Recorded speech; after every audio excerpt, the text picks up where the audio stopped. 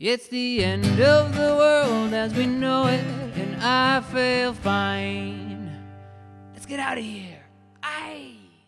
Oh, hey guys, it's Enrico here. Yeah, I'm kind of excited. The Rapture might be soon, okay? Hey, take it easy. Hey, I want to get out of here. I got my Rapture helmet on. Ready to fly, man. It might happen today, okay? Hey. Yeah, that's my Enrico guy. It's my Enrico character. The bread. Yeah, the secret's in the bread. Woo! I'm excited about this. Okay, put the bread back. Okay, there we go. Okay, so lots to say. I'm going to try and condense it real short. Check out the old videos if you haven't checked out the old stuff. Just a fast recap. I think very likely he would have died Wednesday, April 25th, 31 AD. Go check out my old video for that. As to reasons why he would have died right at the dusk on that day, right between Wednesday and Thursday, and rose right at dusk between Saturday and Sunday. Long story, but if 31 AD was the crucifixion, this might be the year of the rapture. What's the best feast day? What's the best appointed time for the rapture? Well, we've been doing this whole thing, going nuts, and man, Feast of Weeks is extra special this time. Again, check out the last couple of videos. I did a live stream and like 4 videos on the theme of Feast of Weeks. So we're going to just zero it in on some simple ideas. We're going to remind you some things because people don't watch everything. And if they do watch it, they forget, hey, I am a human being too. I got a short attention span. James 1:18 and Leviticus 23:17. We're going to go through that right now. So James 1:18. And here, what I'll do is I'm going to sit down and I'm going to show you my picture better and show you my scripture. Let's do that. All right, so here's James 1:18. Of his own will he brought us forth by the word of truth, that we might be a kind of first fruits of his creatures. So James 1:18 is saying we are a kind of a first fruit of his creatures. Okay, go back to Leviticus 23, verse 17. Okay, so this is one of the feasts of the Lord, Feast of Weeks. You shall bring from your dwelling 2 wave loaves of 2/10 of an ephah. They shall be of fine flour. They shall be baked with leaven. They are the first fruits of the Lord. The 2 wave loaves are the first fruits of the Lord. The 2 wave loaves baked with leaven are the first fruits of the Lord. Who are the first fruits? We are the first fruits. Who are the first fruits? We are the first fruits. When do you offer the first fruits? On the Feast of Weeks. When do you offer the first fruits? On the Feast of Weeks. You don't offer the first fruits on the Feast of Trumpets. In fact, over here in Leviticus 23, doesn't say anything. Just, bring an offering made by fire in verse 25. Day of Atonement, you'll get the same kind of lingo. Offering made by fire, afflict your souls. Feast of Tabernacles, offering made by fire, bring the grapes from your field. But Feast of Weeks, lots of detail. This is the game changer, is the 2 wave loaves, which are the first fruits, and we are the first fruits, according to James 1:18. Now let's go back to my little picture here, and we'll make it a little bigger. So what we have here is, let's go back to Leviticus 23. And we forgot to really highlight something else before we look at this picture. You shall bring from your dwellings, from your house. You shall bring the bread out of your house that you've already baked. You've got to bake something in your house and bring it out. We are in our houses right now. We're in our bodies. We're in our temples right now. But we're also actually in homes and apartments, and we're actually waiting to be taken out. So on the Feast of Weeks, you take the bread out of the house that's already baked. When you bake this bread with leaven, and you take the leaven of Christ, and you bake the leaven with the bread, you become a new creation. So this bread, which is baked with leaven, is now a new thing. And it's baked, and the leaven puts air into the bread, which makes it really big and fluffy. And with this bread, in Leviticus 23, you also offer 2 lambs. Depending on the translation you read, it makes most sense that you wave the 2 breads with 2 lambs. Here, in this version, it says the priest shall wave them with the bread of the first fruits as a wave offering before the Lord with the 2 lambs. So the 2 breads are with the 2 lambs. Really, this them is not even translated. That them shouldn't even be there. So this verse really makes most sense if it says that the 2 breads are waved with the 2 lambs. Okay, in the air.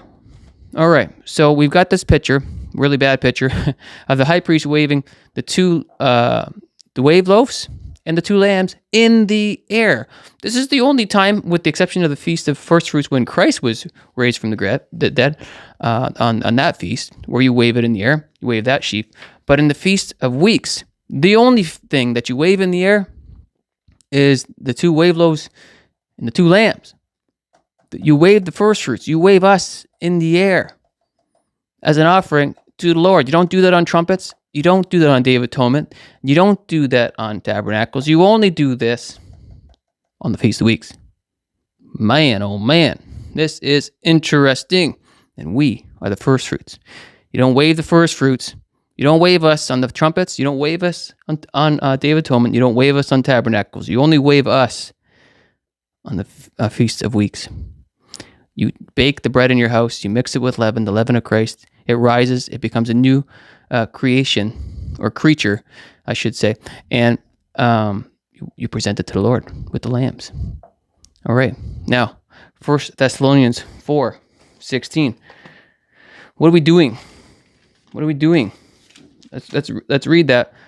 4:16. For the Lord himself will descend from heaven with a shout, with the voice of an archangel, with the trumpet of God, and the dead in Christ will rise first. Then we who are alive and remain, right, shall be caught up together with them in the clouds. There's the lambs. There's the breath. And thus we shall be with the Lord always. Therefore, terrify each other with these words, because you got to endure. No, comfort each other with these words. 1 Thessalonians 4:18. So the next thing that I wanted to highlight here is that we've got some Greek words in the New Testament. And we get these Greek words from one little parable that I wanted to highlight. And it's not actually a parable. Actually, Jesus rides in, triumphal entry, John 12. And what does he say here? He says, most assuredly I say to you, unless a grain of wheat falls into the ground and dies, it remains alone. But if it dies, it produces much grain. He who loves his life will lose it, and he who hates his life in this world will keep it for eternal life. If anyone serves me, let him follow me, and where I am, there my servant will be also. If anyone serves me, him my Father will honor. So that word grain is also fruit. See that? Fruit? Okay, so we're talking about first fruits and fruit. And so when Jesus, what he's saying is he's going to die so that he can produce much fruit. Like, we are his fruit. We are an offering to him, really, actually, because we have faith in him. That's the only thing that we can please him with, is our faith. And so going into that word that he said with fruits, that is G2590, and that Greek word is karpos. So karpos means fruits. The root word of fruits is, get this, harpazo. G726, which means to seize, to catch away. The root word for fruit is harpazo. The root word for fruits is harpazo. The root word for fruits is harpazo. That harpazo word is in 1 Thessalonians chapter 4, 16 through 18. When we're going to meet the Lord in the air. Every time you see fruits, the root word of it is harpazo. The root word of harpazo is G138, aramoia, which means to be chosen, to be taken for oneself. We are a chosen generation, a holy priesthood, right? 1 Peter chapter 2. And then the root word of that, it goes to aereo, G142, to lift, to raise up, to take up, or away. We're going to meet him in the aereo, man. To meet him in the aereo.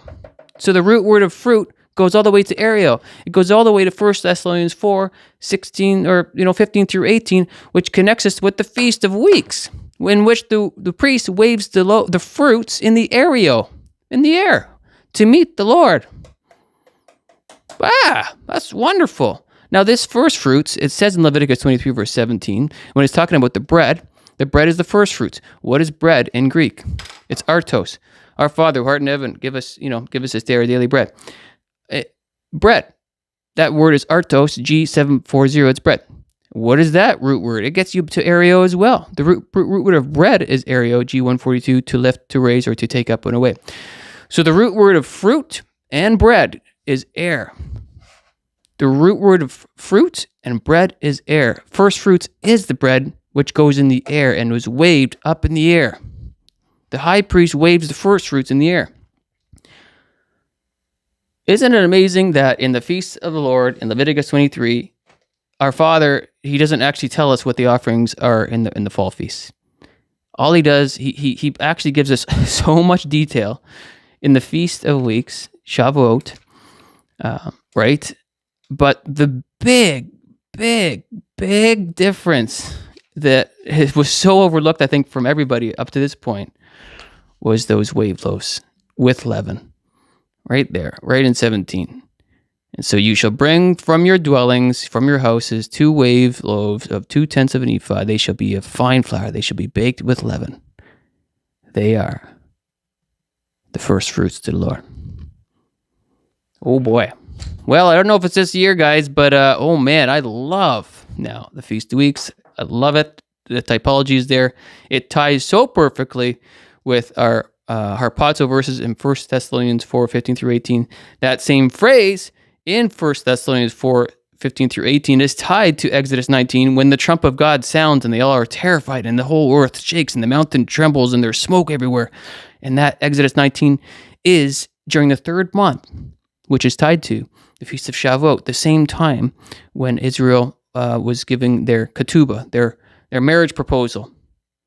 And so what a great way to bring Israel to jealousy if we are presented to the Lord in the air. In the air. And thus we shall always be with the Lord. Well, hopefully this is the one, but if this is not it, we're going to keep on looking. Get tight with Christ. And if you do, if you got the right leaven, you'll be leaving soon. I love you guys very much. One day closer. Go Jesus, go.